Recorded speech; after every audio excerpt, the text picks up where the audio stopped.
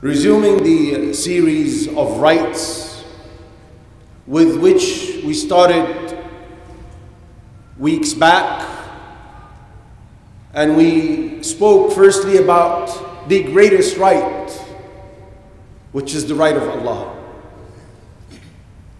And we second that with the greatest right of any human, which is the right of Muhammad sallallahu alayhi wa sallam.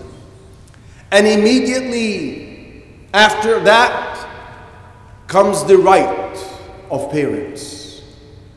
It is so significant, so important, so vital of a right that Allah Azza wa Jal paralleled it with Tawheed.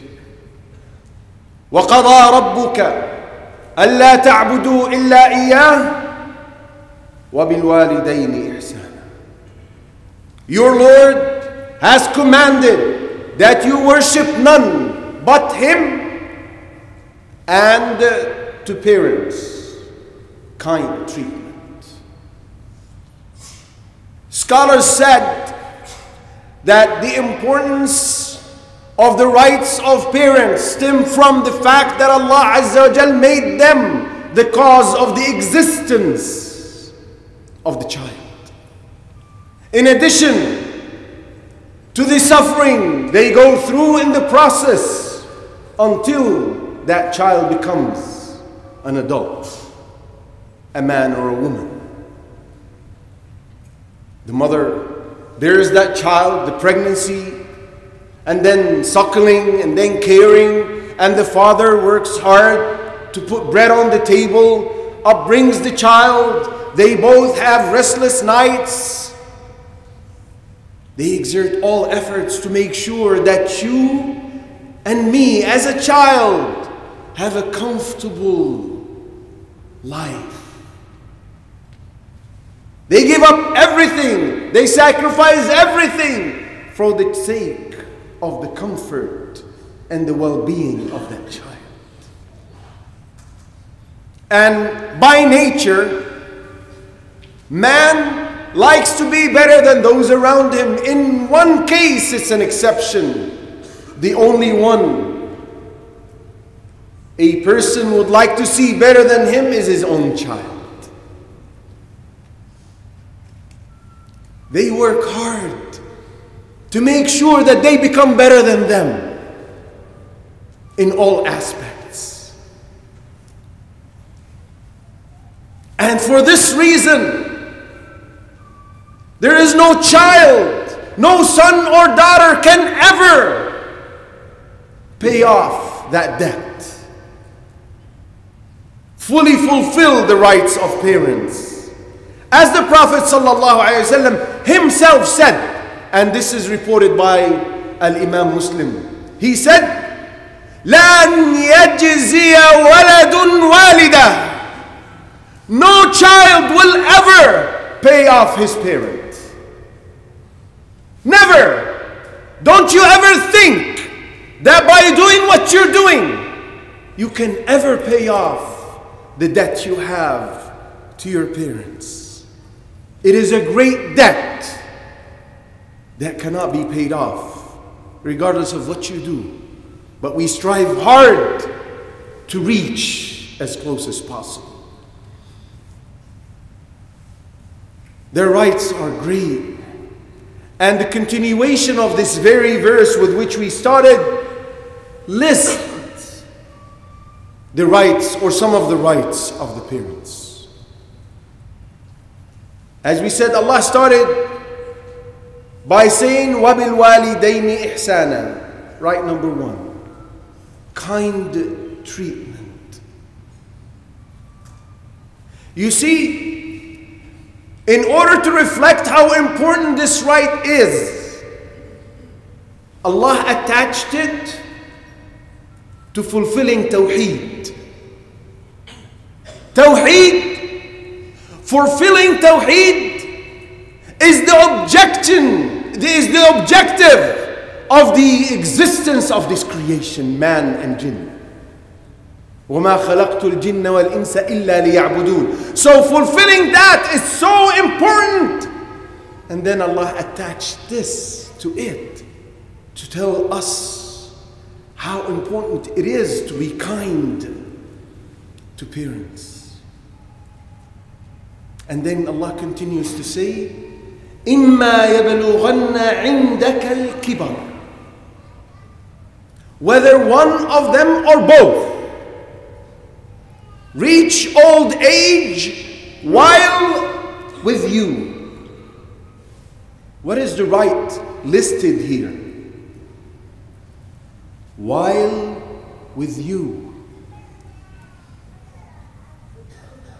The people of knowledge said, this is to instruct the child that at old age your parents should be with you and under your direct care. Don't throw him in an elderly home.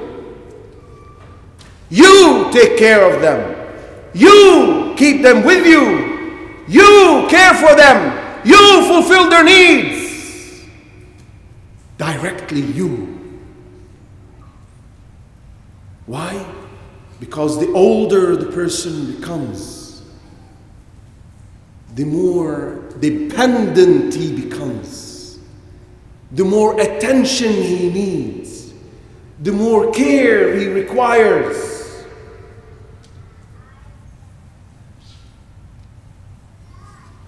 إما يبلغن عندك الكبر أحدهما أو كلاهما then فلا تقل لهما أف. This is the next right. Be polite. Don't show them that you're overburdened and discontent by caring for them, by fulfilling their rights, by being dutiful to them. And Allah used the expression uff. Uff is simply the air you blow when you want to express discomfort or discontent. That's rude. That is part of undutifulness, uquq. To respond or to say that in front of your parents. Let alone those who raise their voices, who stare at the eyes of the parent, who roll their eyes when they get a command, or they're asked not to do something. Like this, right? Start waving their hands, expressing anger, talking with a tone that, come on, you don't understand. Your generation, you're an old generation. I get a lot of complaints like this. You don't understand. You simply don't understand. Yes, we don't understand. Parents don't understand. Just like we used to think our parents didn't understand. Well, that's not correct. Allah says, uff is prohibited. As little as uff. Don't say as little as uff. فلا تقل لهما أف. Then ولا تنهرهما. Don't show disrespect. Don't be angry at them. Keep in mind the difference in status between you and them. When you walk in the presence of your parents, remember you're not walking into a company of friends. You're not talking to your wife or your brother or sister. No, the difference is massive between you and them. These are parents. So be careful. Be careful, because the consequence is severe and it's fast in this life before the hereafter. So beware. The warning is stern. The outcome is unbearable. what one can face can make him wish death. فلا تقل لهما أف ولا تنهرهما. Some of the scholars said, exaggerate in showing respect and in honoring your parents. Exaggerate. It's not just simply respect them and honor them. No, you need to exaggerate in that. To the point that you feel, wow, this is too much. Well, it's never too much. I've got news for you. It is never too much when it comes to parents. The next right, وَقُلْ لَهُمَا قَوْلًا كَرِيمًا, which is the exact opposite of what preceded it. And say to them a noble word. Talk to them with gentleness, with softness. Show kindness, show tolerance. Make your tone of voice a tone of voice of someone who is afraid. Ibn Sirin used to say, when my mother called upon me once, I had to fast after I responded to her, at your service, mother. He was asked why. Labbayki ummah, I am at your service. He had to do a righteous deed. And when he was asked why, he said, I said it in high tone. So I feared that that was disrespect to her. Look how sensitive they were. Look how mindful they were when it comes to dealing with parents. And then, وَاخْفِضْ لَهُمَا جَنَاحَ الذُّلِّ مِنَ الرَّحْمَةِ. وَاخْفِضْ لَهُمَا جَنَاحَ الذُّلِّ مِنَ الرَّحْمَةِ. And lower to them the wing of humility out of mercy. A believer is commanded not to humiliate himself to anything, to anyone, under any circumstance, under any situation, with this exception, to parents. Allah says, وَلَا تَهِنُوا وَلَا تَحْزَنُوا وَأَنْتُمُ الْأَعْلَوْنَ إِن كُنتُم مُؤْمِنِينَ. Don't weaken and don't be saddened while you are the honorable, if you were believers. So a sign of true belief is not to humiliate yourself to others, except to parents. Allah commands me and you to humiliate ourselves to them. And look at the beautiful expression Allah used. He used the word, the wing. You know, birds use this instrument to rise high, to fly. Well, Allah uses it for us to go down, signifying to us that the more you go down, the more you humiliate yourself and humble yourself to them, the higher you will go with Allah in rank. The more you humiliate yourself, the higher Allah will raise you in this dunya. The higher your status will be amongst people in this life, in addition to the higher rank you will obtain in the hereafter.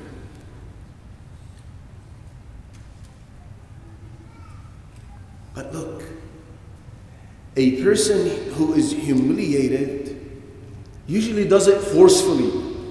He feels compelled. He has no other choice. He's got a boss. He's got someone above him, right? Who's oppressing him, right? So he feels humiliated. But with the parents, you do it out of mercy to them, out of full love. Ibn Abbas radiallahu anhu said, a child with his parent should be like a slave who has committed a sin, or a mistake rather, who was guilty of a mistake, who has committed a mistake, and he is standing, shivering out of fear, humbling himself instead in front of his very aggressive, harsh master and owner.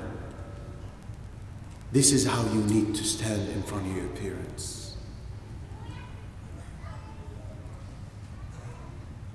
Some parents say, my child will be sitting in my presence, putting his legs on the table, right?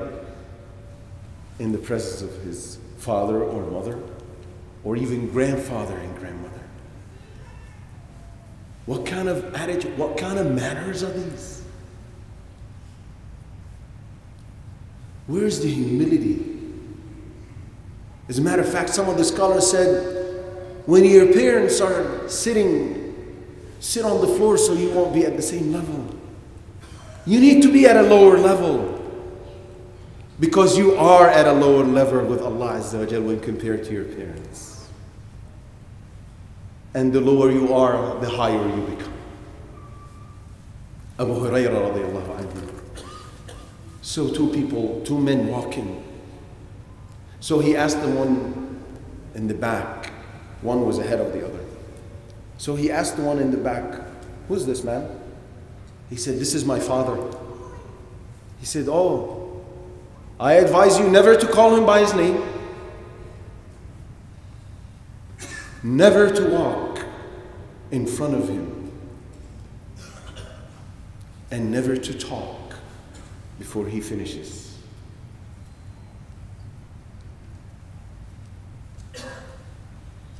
And then Allah goes to say, وَقُلْ رَبِّ ارْحَمْهُمَا كَمَا رَبَّيَانِي صَغِيرًا. And say, oh Allah, have mercy on them, like they raised me when I was young.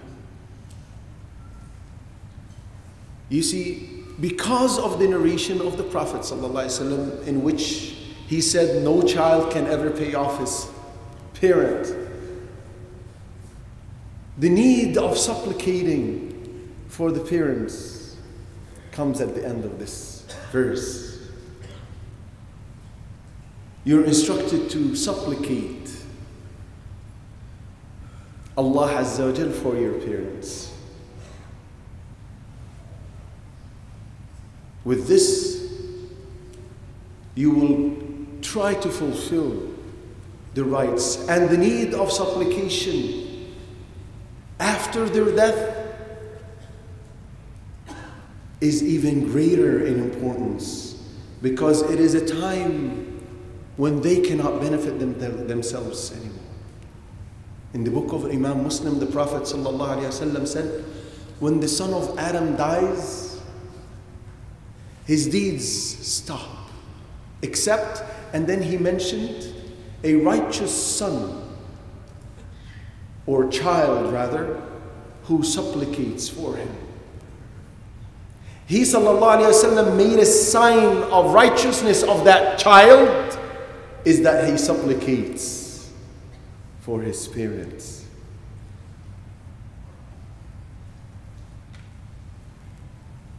And it goes without saying that obedience to parents is a default right they have over us. One needs to hasten when a father or a mother instructs them to do something, to fulfill it, to refrain from something, to stay away from it. Except in the case of a wife, because the right of the husband takes precedence over the right of parents in Islam. And if there is something that you're instructed to do by your parents, which you could not do. Out of your control, scholars said you need to rush and apologize and justify with tender and kind and soft words, and make sure that they're not angry and that they understand why you did not do it. And I conclude with spending on parents. You see, spending and caring for your parents is not a favor you're conferring upon them. It's not a favor from you. It's a right upon you. So don't you ever make them feel that you're doing them a favor. Ibn al-Mundhir, may Allah have mercy on him, conveyed the consensus of scholars that it is an obligation upon the son to spend on his parents when they're in a time of need, because it becomes more confirmed. The obligation becomes more confirmed. The Prophet ﷺ, and this is reported by Al-Hakim, classified as authentic by Al-Albani, he said ﷺ, the best provision one consumes is that which he earns himself. And your children are part of your earnings.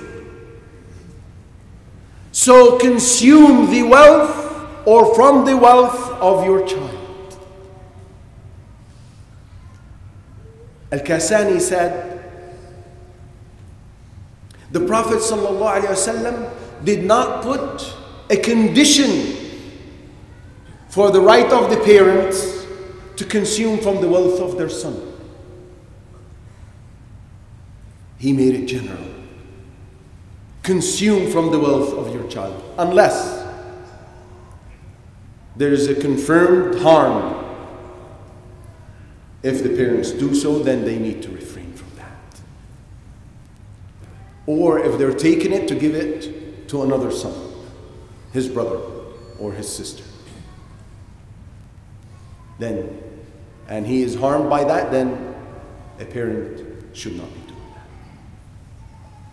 I ask Allah Azza wa Jal to enable us to fulfill the rights of our parents. Allahumma ameen. أقول ما تسمعون وأستغفر الله. الحمد لله رب العالمين والصلاة والسلام على سيدنا محمد خاتم الأنبياء والمرسلين وعلى آله وصحبه أجمعين. وبعد. With regards to parents' rights, children are one of 5 types. There are 5 types of children with regards to fulfilling the rights of parents. Number 1, one who disobeys, one who doesn't listen, one who doesn't fulfill any of the rights or some of the rights, one who is undutiful, who practices uquq. Well, he is the person who made himself deserving of the curse of Allah and the wrath of Allah Azza wa Jal. As the Prophet ﷺ said in 2 different narrations that are reported by Imam al-Tabarani. In the first one, he said, مَلْعُونٌ مَنْ عَقَّ وَالِدَيْهِ. Cursed is the one who is undutiful to his parents. So beware of not fulfilling the rights of your parents, because you subject yourself to the curse of Allah Azza wa Jal. And this is classified as authentic by Al-Albani. And then the second narration, he ﷺ said, the wrath of Allah Azza wa Jal results from the wrath of the parent. So when you make your father or your mother angry, you make Allah angry. And this was classified as sound by Al-Albani. This is the first type. The second type, who fulfills the right, who does what they say, right? But then shows this, shows discontent, right? Reminds them with the favor, I've did this to you. I've done this for you, right? Well, this person has fulfilled the right, but he's sinful. The third type is the type who fulfills the rights without showing any discontent or anger, or expresses that he's overburdened by this, but deep in his heart, he's not happy. Then this type is not rewarded for what he's doing. He's fulfilling, but he's not rewarded. Why? Because he's not doing it full-heartedly. It's not fully from the heart. Allah looks at our hearts. And the consequence of the deed is based on what's in the heart. The fourth type is the type who immediately hastens to fulfill the rights of his parents, full-heartedly, with joy and content. Well, these are few, and they're greatly rewarded. But the last one is a very rare type. It is the type who hastens to do what parents want before they ask him or her to do. That is rare to happen. I saw an incident a few days ago that split my heart. I couldn't handle it. I almost broke in tears. A young man who is accompanying his father, who is one of the scholars. And this boy is probably 17. As we were walking out of the masjid, the Sheikh put his feet in his shoes, and he did not slip his foot into the shoe completely. He actually bent the back of it and walked with it as if it was a pair of slippers. The boy did something. I couldn't help. I was talking to the Sheikh. I couldn't help but pause and just stare at the boy, to the extent that the Sheikh stopped and looked at me. The boy immediately sunk down on his knees and slipped his finger under the heel of his father and flipped the back of the shoe.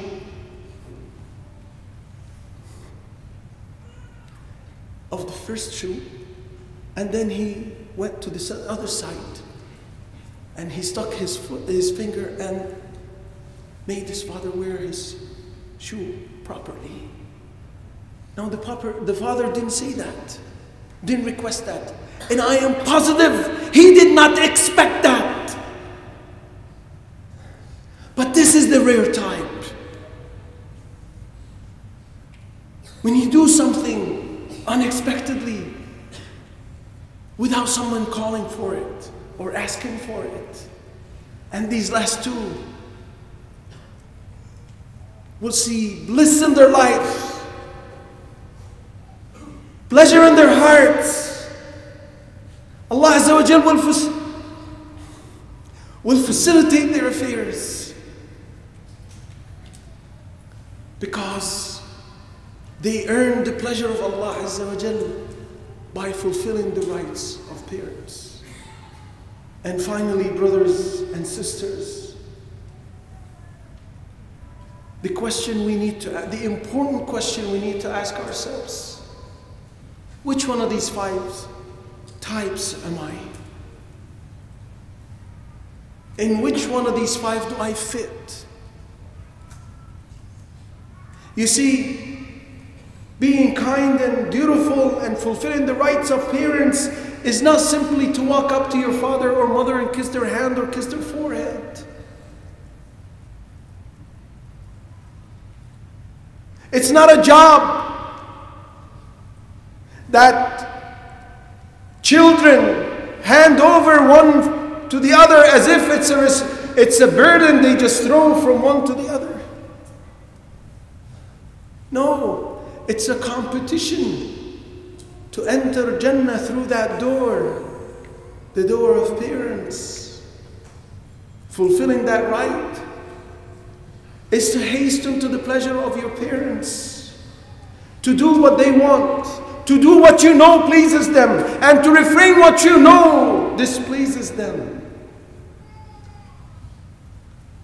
You know, even if you feel that your mom feels like drinking a cup of tea, you don't know the joy that you will bring to her heart by rushing to the kitchen and preparing a cup of tea and bringing it. You don't know the massive reward you will get for this cup of tea. Fulfilling the rights of parents is a continuous process until we die, not until they die. It's a continuous task that ends with our death, because even after their death, their rights continue.